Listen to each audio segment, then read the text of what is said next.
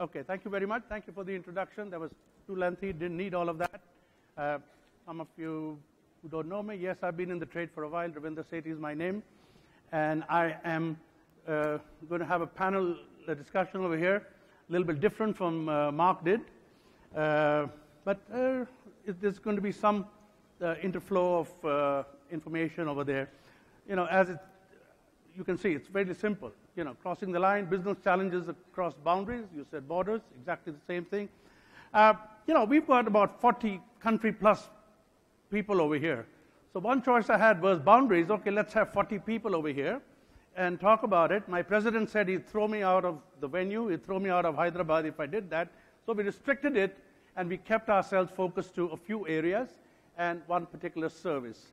I'm very pleased and honored to invite over here with me my friend from the Russian Federation, Sergei Alexeyev, who's a very, very dear friend of mine, president of the REUF, vice president of Expo Forum International, and vice chairman, Council of St. Petersburg, Chamber of Commerce and Industry, past president UFI, right?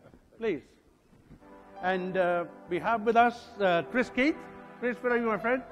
Chris is CEO of the Association of Event Organisers of the UK, which represents about 100 UK organisers, a lot of them prominent who are doing business in India. And from the Far East and Singapore, I invite Rosalind Ng. Please come over here. Rosalind is a very, very experienced player for India, plus the Far East, very well known. Immediate past president of Sashios, third vice president of FICA, MD, Globe International Events Consultancy. I had also had the honor of being your sightseeing guide about 15 years ago when you visited India first. And now from my Indian friends, we have broken it up into, we have with us from the Confederation of Indian Industries, one of our leading associations, India CAI, Jay Shankar, General Manager, Trade Fairs. Shankar, please come on board, enlighten us a bit during the course of the time. And from the private industry side, we have one of the players who's doing business with quite a few players, not only now but for years. Rajan Sharma, Managing Director of Interad's Exhibition Private Limited. Last but not the least, what you've seen over here, ladies and gentlemen, is a geographical flow. But there is a common link. There's a common link which is applicable for everyone, how to make these business challenges easier, and that is logistics, something close to my heart. And I'm pleased to have with me over here in India and presently to be on my panelists. I sit on the board of IEIA, the International Exhibition Logistics Associates, Marianne Eubank, the chairperson of IEIA, who is with us, who will throw some light on how making it easier across the globe on the business world, right? Please, welcome all four of you. So I'm going to take a seat, and I'm going to have a little informal chat with all of you. I don't know if many of you know that the India and the relevant market for India from an exhibition point of view, the global market, through, you know, it started in the mid-70s, 75 when Pragati Midan came about. We had the Asia, what was it? And the India Engineering Trade Way. But it was actually in the early 60s when India really started going global, and it was Russia. And there was one gentleman over here, Dr. Vishwanath, in the early 60s, who actually started doing global exhibitions in Russia and vice versa. Very coincidentally, Dr. Vishwanath's son is sitting here with us, Rajan. So I'm going to come straight to you because, you know, Russia is very close to our heart, and we want you to talk about business challenges, how things have changed from the 60s to what they are today. I know you've got a little presentation we'll put on, and you can quickly go through it, and you said you'll hit on one slide over there. Am I correct? Yeah. You can start. I already mentioned that in reality, we started our business between Russia and India 550 years ago. There was first trade mission from Russia to India, and then Russian people first time saw elephant, which was bought in India and brought to Russia. Can you imagine? By walking, not by train. So it was, in reality, yes, it was country #1. And I remember I was not so, how to say, old at the time. I've been in school. And there was which goods we've got in shops, because I haven't been yet in industry. Clothes, textile, shoes, Indian tea, 3 elephants. Everyone from my age asked 3 elephants. So it was very good. Then, step by step, your participation growing. Then, unfortunately, in early 90s, situation has changed. So before, all our relations, trade relations, was through government. Right. So because we are big friends, our government was obliged to buy a lot of goods in India. And you have to buy everything, a lot of goods from us. Steel, machines, and so. The same in China, by the way. You know that first exhibition center in Shanghai had been built by Soviet Union in the 50s. Right. So nowadays, situation changed. But nevertheless, you know that if you're looking for participants from Asian part of the world, India is #1. #2. #1 is China. #2 is India. But of course, you're right. We've got challenge nowadays because, to my opinion, don't want to criticize you or us too much. We still keeping old habits. To maybe somebody will help us to sell or to buy. Now, situation is new. We've got private companies, and they can choose Indian, Chinese goods, European, and so. By the way, maybe for you it's good information. Now we've got sanctions, anti-sanctions against Europe and, sorry, my friends, David, United States. So we cannot anymore sell and buy. So perspectives for Indian companies is very good. You can be more active in our country. And I notice, I've got statistics, that Indian participation growing up quite good. So very welcome. This is about my first advice. Please try to understand market. We've got such understanding that's marketing. Please, I can help you because we just signed agreement between Indian and Russian exhibition associations. Yes. So please don't hesitate to come to us and ask us what to do, because to my surprise, it's very often we've got strange cases that Indian companies can come, let's say, to Yekaterinburg, to Alexander, and start to participate in B2C shows and trying to sell from the booths their goods. But unfortunately, they maybe don't keep in mind that we've got customs regulations.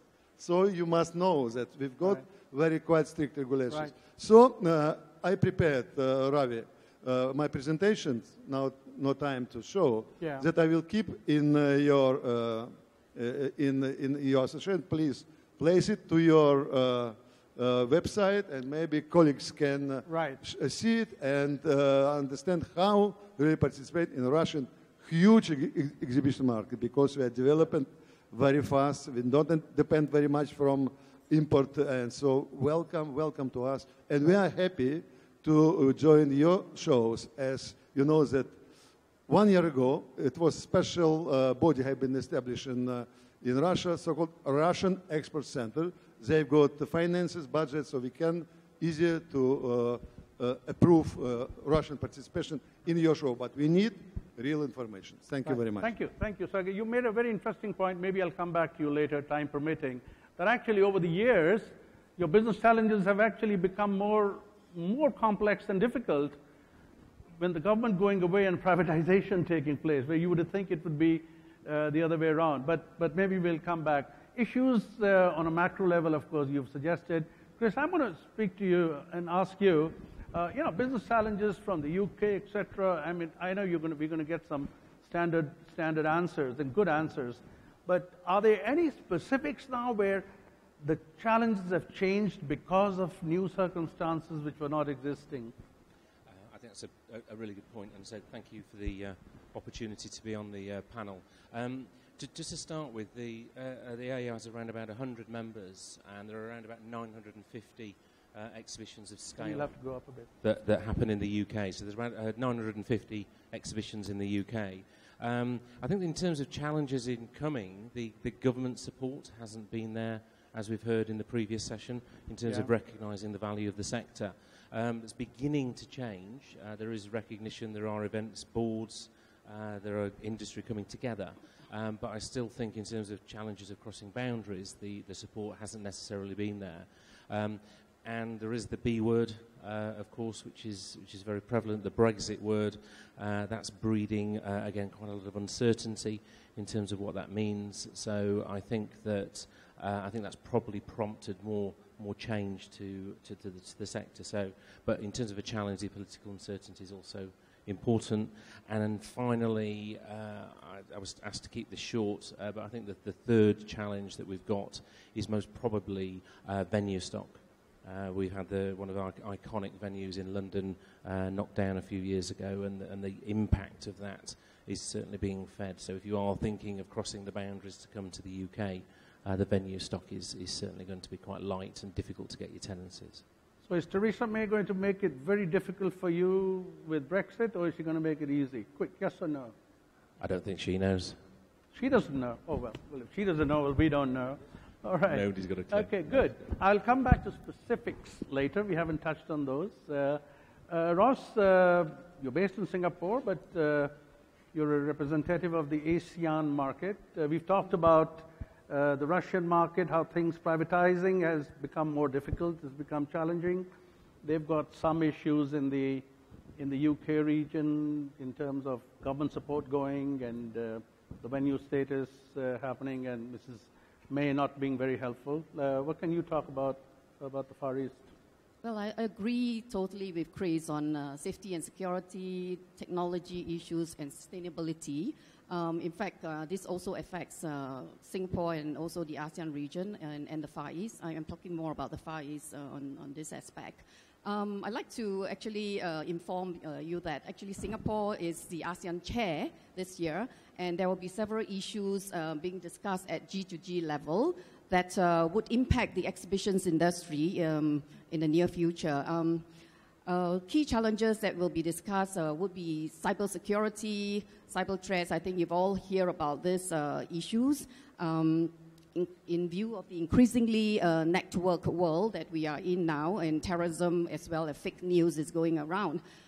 So our government around the ASEAN will be discussing this. And the other key point I'd like to just highlight is on the Road and Belt Initiative. I think this would help exhibitions in this region as well. Pretty much logistics is an issue. How do we connect goods and supply chain in the ASEAN region? That will in the future impact the exhibitions coming into ASEAN regions where easier trading can be done, more opportunities can be moved into this part of the world. What we lack is the infrastructure aspect. I think they're going to discuss about capital funds, and this is one of the issues that is important at this aspect, and at the G2G level, these issues will be discussed during this meeting. The lack of capital funds for infrastructure projects is quite an issue, and Singapore being the financial hub can actually play a key role in the financing, planning, and execution of these projects. So we hope to be able to pave the way for our neighboring countries. And therefore, like the building of the high-speed rail in the near future from Yunnan to China and then Malaysia and Singapore will then connect us a lot more effectively. All right. Ross, you've touched on a subject which is very close to all our hearts over here, security. And nowadays it's not just the physical security. More dangerous is cybersecurity. And I'm sure this is something which is affecting all of us, including our logistics sector, which I'll come to you. Now, I'll ask this later on with everyone, but since you've touched on it, have these issues now, to what extent have these issues you know, taking care of the security aspects. Health, of course, the normal sustainability, health and safety we already have, but more so security and cybersecurity. How much more challenging has it become from a business perspective from your area? Well, in the Far East, I think we are very much digitalized, and also this has already been impact in this region. But I think it is still a very important issue because terrorism and worst of all is fake news that is going around the market that will affect people's confidence in the marketplace. So I think now that the G2G is going to discuss this issue, that will really help the market and the industry as a whole. Yeah, so we'll have to see what comes up after the meetings. Before I come this side, Chris, quick word on security, cybersecurity. How difficult is it becoming now as a business challenge? I think there's certainly a government response, and there's lots of useful information that the government are putting through. Also in the UK, we've been working through GDPR. So there's been a real focus on data and how you keep the data, where you keep it, how you transfer it. So I think it's become a little bit just more of a important business thing to do as opposed to necessarily a massive issue overall. And the government's been very supportive of lots of good initiatives that we've been able to learn from, as they have been with security with different measures. Okay, but bottom line figures. Do organizers have to redo their budgets now, a little bit, dramatically, to take care of these new elements?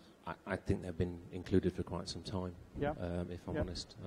It'd be interesting, there are other things that come along that are unseen. So there was a new launch healthcare show in the UK, brand new launch, 6 weeks out. The NHS, the National Health Service, had a cyber attack, and they weren't able to communicate with their prospective visitors to turn to the show. So they had to be very dynamic and creative to communicate with that audience. That show ended up being a great success. So it could have an impact, but it's more of a business resilience issue than necessarily a method of doing business. Okay, quick one from you, Sergey. Cybersecurity is now become... It's a serious issue. You know, in Russia we've got very professional teams who involved in this cyber security. Yeah, you know very well. Mr. Trump knows about it, I think, David. Yeah. And to be frank, we are looking very much for this. And we've got absolutely new technology for crowd management. Let's say technology with whom we can watch for crowd and understand about to recognize, you know, criminal faces and so on and so. Right. In Russia, we are very forward on these matters. So it's a very important question. I agree with you. Challenge number one in our days, in our understanding. We must follow very carefully on this. Right. I would have thought so. Right. We've come from the northern, eastern, the Russian hemisphere, and I come to the right over here. Two areas which are very close to my heart, my India and my logistics business. Let's talk about, I'm going to ask you, Shankar, from an association point of view, what are the challenges we face? What can you as an association do? What have you been doing, not only in India, but for doing business overseas?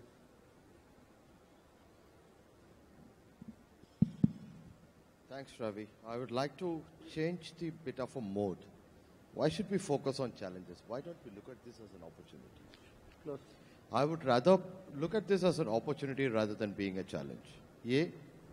Everybody talking about Asia becoming a global hub and India becoming the superpower in, I don't know, 2025, 2030, whatever it is.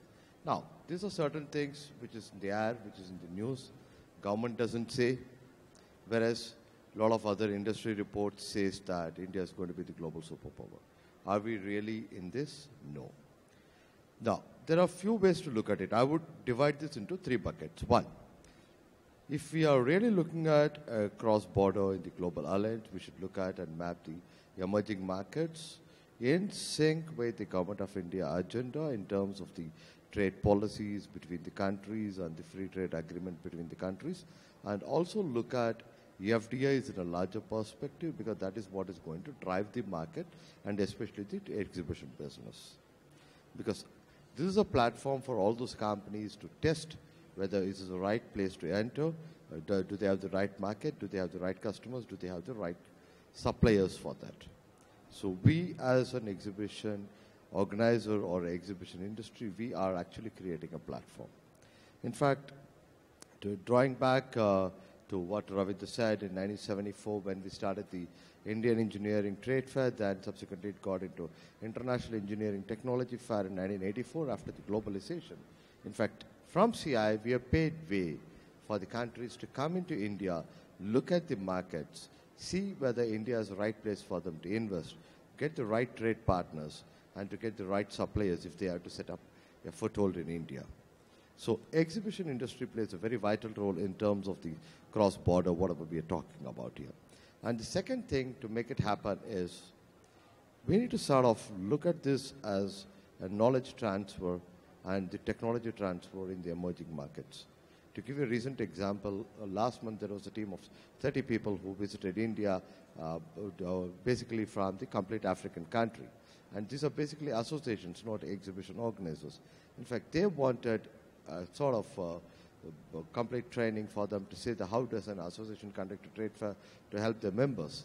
And this is an opportunity for us to sort of give us a knowledge transfer and equip them to do that so that we don't really stick to our business of doing the exhibition, but we also expand our reach and tell people, come on, we can train you. So this will also help us in both way trade and look at these companies coming into India or Indian companies going there.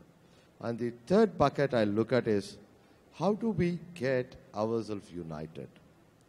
Now, we are talking about this is the market size. Maybe in the evening we'll see the report in terms of what is the market size, what is the square meter age, who are the top players, everything. But with this, how are we going to take it further to the next level? Will this report help us to go to the government and tell them, come on, we need to have an industry status? Yes, I do understand. There are, apart from IEIA, there are a couple of other associations who are in the trade fair business. So with a unified approach, I think this is a way we got to go back to the government and say, come on, we need to have industry status for the exhibition industry. Because the number of people who work, which is sort of, maybe if I have to put the gross numbers together, which could be equivalent to any one of the either the construction industry or to the automotive industry. And these are sunrise industry which the government is talking about today. So it is for us to go back to the government and say, can we look at an industry status for the exhibition industry? And one more point whether I would like to state is, while we were working with the government very closely, under the WTO G20 classification, exhibitions is also part of it. So this could be a starting trigger for us to go back to the government and say, come on, this is as per the WTO, give us a facility. So as an industry status, as an exhibition organizer or an exhibition service provider, as an industry per se, we got to go and get the status from the government and see how do we move it further. So through this, if we get into the WTO norm, this will actually clear off all the challenges of cross-border, what we are talking about. Because if we go into the WTO norms, then that makes our life easy. Right. Okay, good. You know, you've changed as you could rightly say, you've changed the whole mode. And if we had been sitting here a couple of years ago, we would have been going on the same thing. We've got, business challenges are because of the venues, business challenges are because there are no FDIs, bureaucracy, red tapeism, etc. And this is interesting because what you have brought about is you've talked about not the challenges now in India that much, but the opportunities. You went a step further in talking about India now even transferring knowledge, right? You took groups into Africa. But I'll just point to one thing, right? Industry status. We need more from the CII and FICCI, I know Pankaj Verma is over here, as the two main industry bodies to work with government. Mr. Goyal this morning was phenomenal. He was so open, it was a breath of fresh air, right?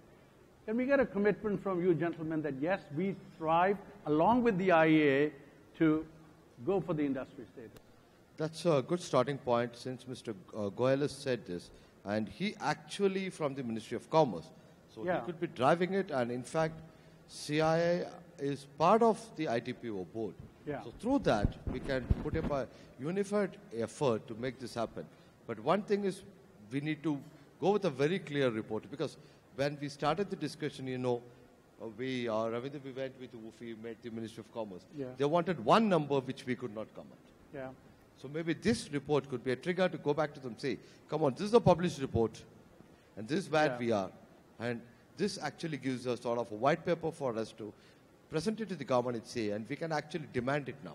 Right. I will actually preclude any questions which might come later on, is also on GST.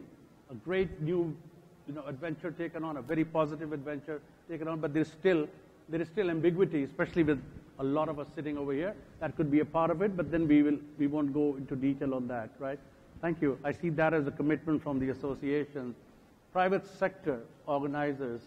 Rajan, Interads has been in the exhibition business for very long, and as I said, actually, even when you were in shorts, right? When your father started it all, Dr. Vishwanath, what a great man. But now in this modern day and age, just as your company as an example, but talking on behalf of the industry, the private sector industry, what are the business challenges? We've talked about cybersecurity, health and safety, sustainability. They all apply over here. They all apply over here.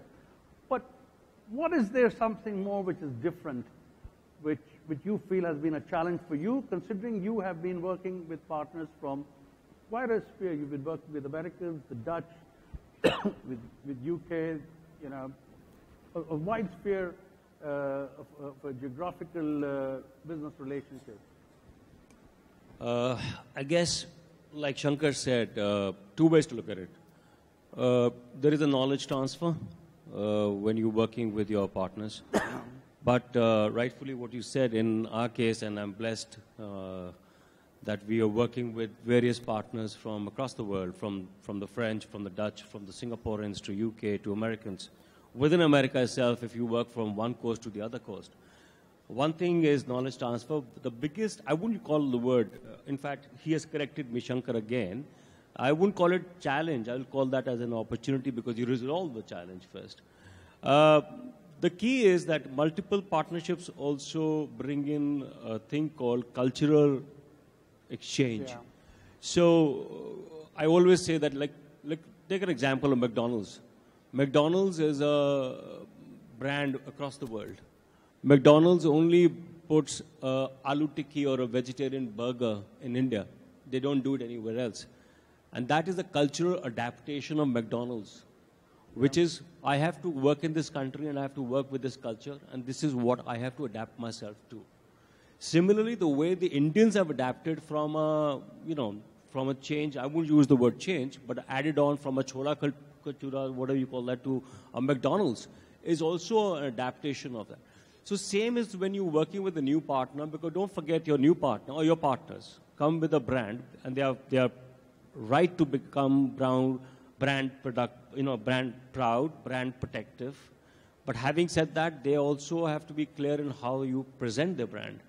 So you have to educate them culturally as to how we are different from the West. What happens in Paris does not happen here, and what happens here does not happen there. So that is an ongoing process, more partnerships, more joint ventures. But as India is growing and as India is being exposed to the world, I think that challenge, or I would use the word challenge, being overtaken. The opportunities, people are seeing that. But it is an ongoing process. Right. Of course, again, a new subject brought up, a business challenge because of cultural changes. But on the flip side, today, modern communications, travel, CNN or whatever you call it, that cultural gap has reduced considerably.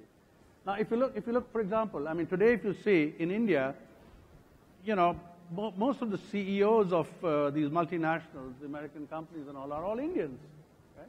So that cultural gap, it's still there, but would you not agree that it is now on a shrinking, on a declining? I wouldn't use the word shrinking. I will use the word adapting.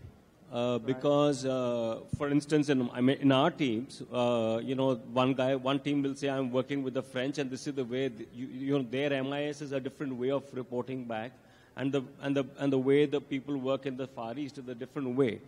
So it's an adaptation of, again, but the cultural process of educating each other will never end. Right. It's a process which will carry on.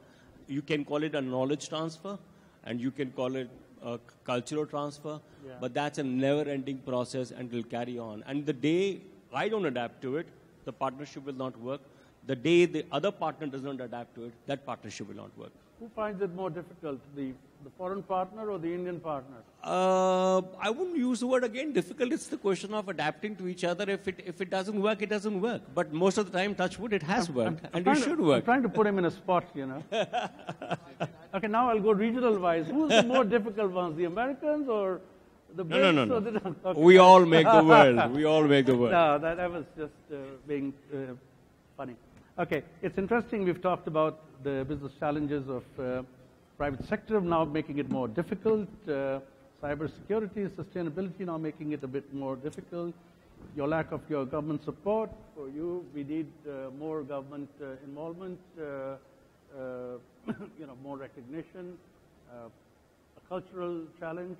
But in all of this business challenge, all of us over here, all of you who are doing the business, everybody has got one common factor in there, which is one subject which we have picked up, and that's logistics. That's logistics. And we have an association, IELA, and as I introduced, Marianne, our chairperson, is here. I'm proud to be a member of the board, and I sit with Marianne. Marianne, how can we make it easier for all these wonderful people over here to make their life easier in terms of their business challenges? We have a basket with all the challenges that everybody here has mentioned.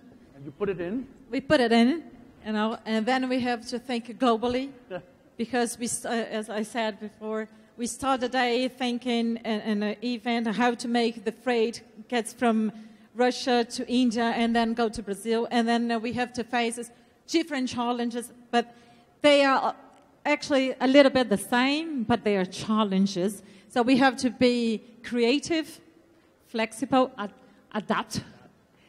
We have to adapt ourselves in minutes and seconds, but it's possible. So we have to cover the entire globe.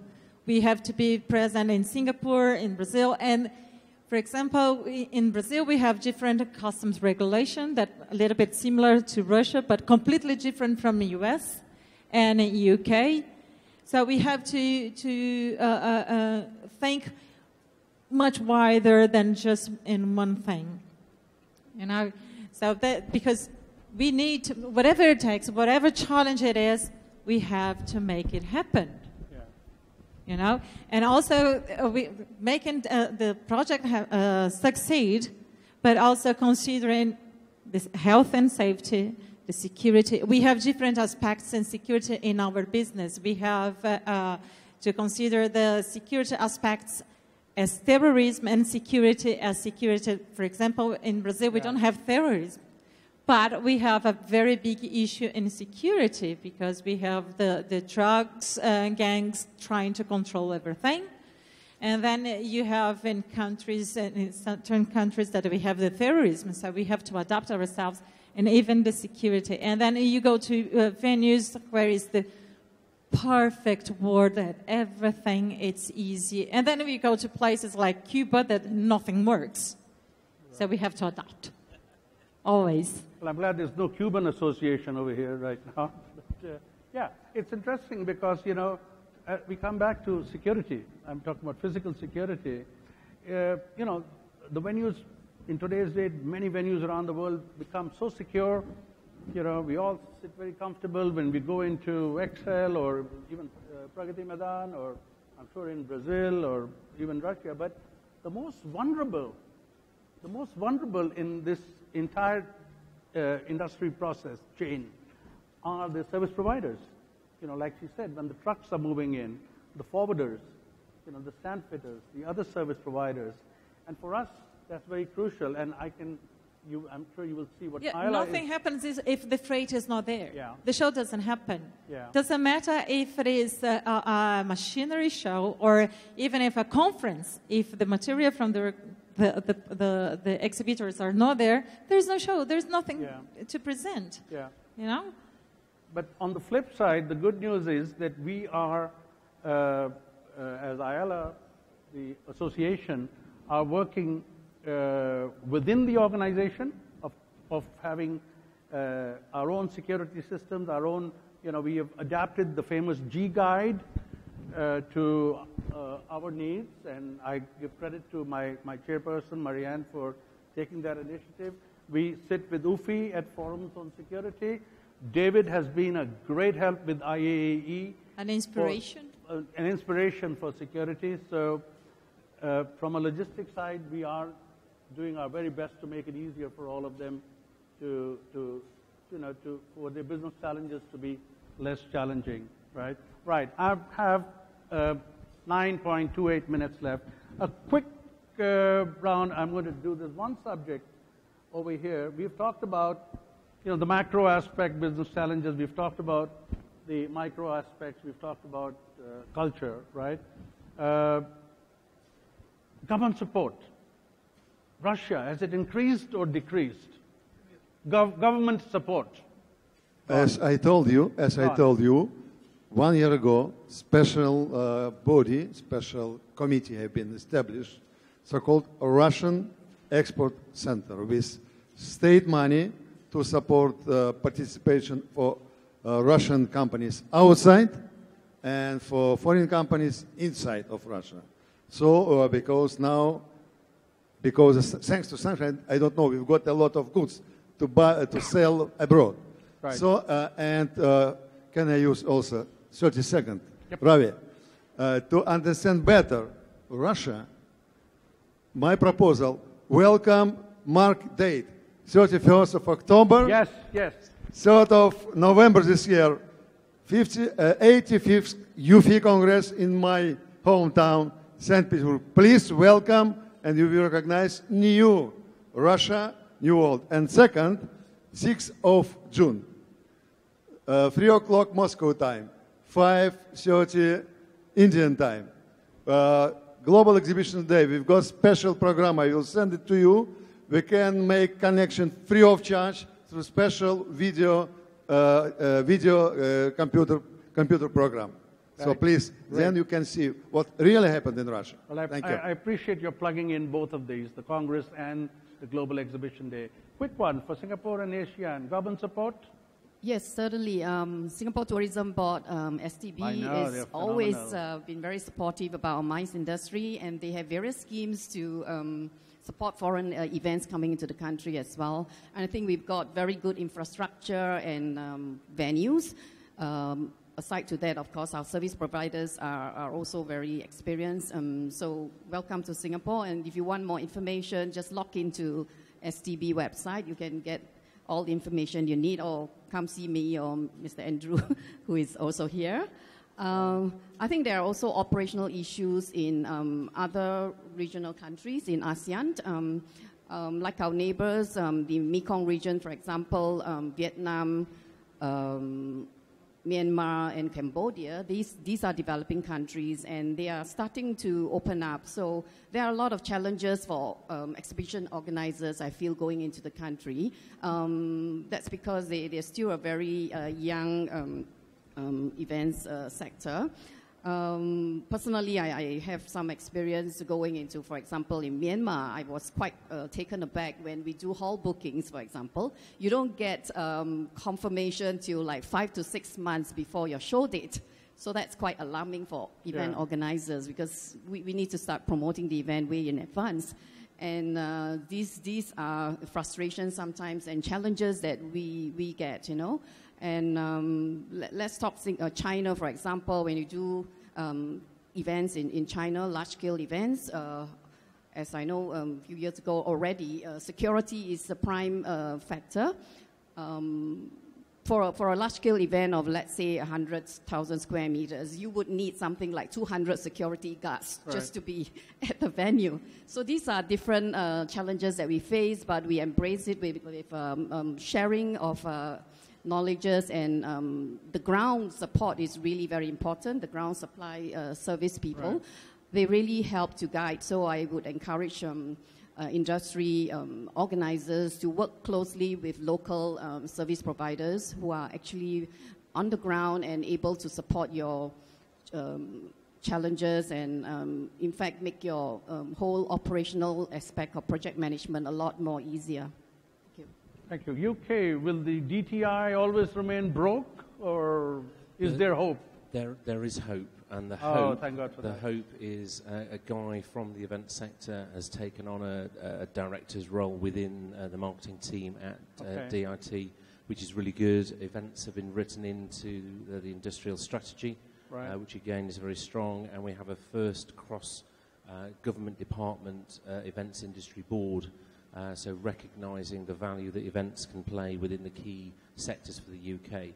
So it's the most progress I've seen in the UK in 10 years. Yeah, but are they going to put penny and pounds in there, or have they just set up the boards right now? We started off with soft support, letters of support, attendance, and a process for that's handled centrally, so the single point of contact that we've mentioned a few times today.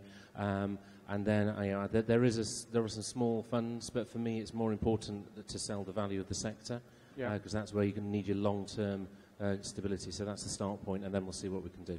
Right, thank you. I think we know the answer, but let's hear it. Government support. Great. For the first answer, great support. Thanks to PM Modi. Every month there is something other happening from the Government of India. And this is actually driving a lot of business for the exhibition industry.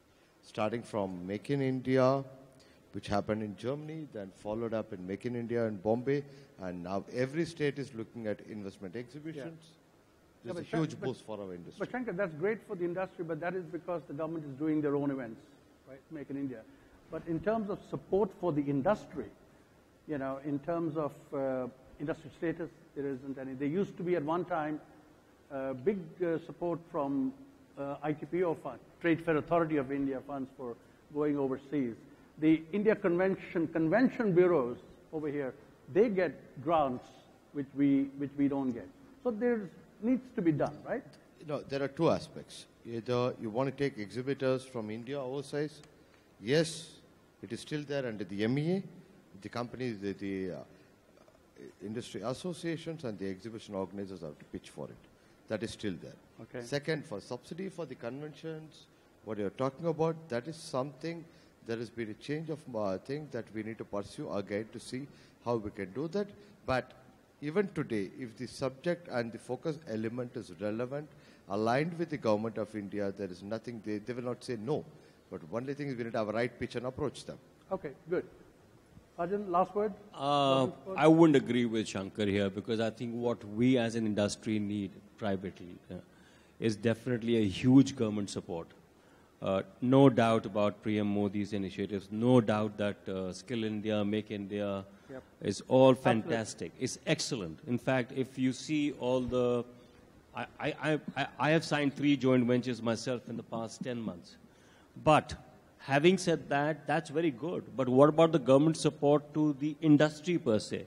Whether our pitch is wrong or right, that we have to address as an association. But can we survive without the government support? The answer is definitely no. Do we need more? The answer is definitely yes. Right. Well, I think Mr. Goyal, again, I come back to him, and as a government body, not Pragati Maidan, but as a government body, you know, things are changing. I know this is not relevant from us, from a logistics point of view. But we have a different support. We have a different support to give. You know, we give support. Yeah, we do not support. We give support to organizers. Yeah. You know, not only to move the freight from A to B, but before the show. That's the idea. We are an association that we have our internal training programs to be much more efficient and more professional to give the support for the organizers before they are promoting a show in different countries. So that's what the support that we give to you. Professional guidance on logistics. Right. So before organizing a show, before planning, Right. consult us. Yeah, IELA.org. All right. Well, ladies and gentlemen, I think this is one of the very rare occasions that I am in time. We're not going to have time for question and answers. We are running way behind time, and David is going to get very upset with me if I go into more of his time. If there are any questions, please, all of us are here today, and we're here tomorrow as well. I thank you very much for sharing your knowledge, your expertise, and being with us. To my friends from the overseas, keep enjoying your stay with us for the next few days, and good business. Have fun. Thank you. Thank you very much to the moderator and all our panelists. I'm requesting Mr. Vipul Agarwal, EC member IEIA, to kindly come up and give away mementos as a token of our appreciation and gratitude to our moderator and the panelists, please.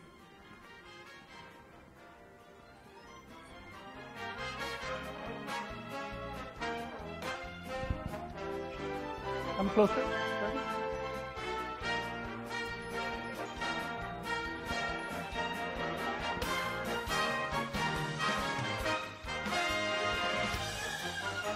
Mr. Agarwal requesting you to give away a memento to Mr. Ravinder Sethi.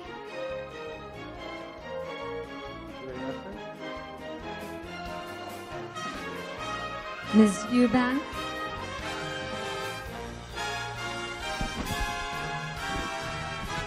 Ms. Rosalind, please.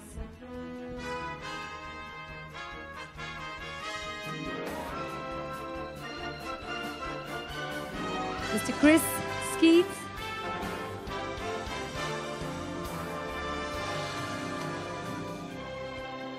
Mr. Rajan Sharma.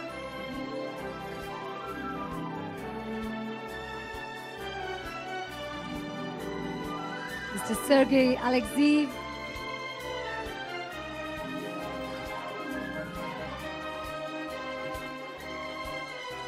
And Mr. Jay Shankar. Thank you very much once again to our moderator and our panelists for that fantastic discussion.